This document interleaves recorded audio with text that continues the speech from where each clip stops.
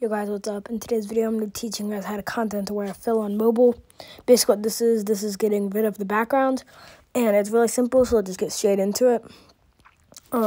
First thing you want to do is you're going to want to get your regular clip and the clip mask in there in Alight motion, and you're going to go onto the clip of the mask clip, and go onto mask, go onto exclude, and then you are going to go on chroma key and change the key color to black.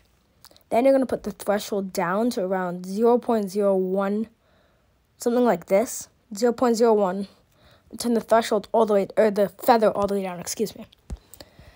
The next thing you're going to do is you're going to duplicate the normal clip, and then you're going to group the mask and the second layer of the entire thing. And once you group them, it should go back to normal. And then the last step is you're going to click on the bottom clip, go into move and transform, and slide it to the right or left. And now you have a nice content-aware fill where the character is gone from the background. And you can make some really nice effects with this, like the particle effect from my riding video. So yeah, this tutorial did help you out a bit. Make sure to leave a like and subscribe. And yeah, see you guys in the next one.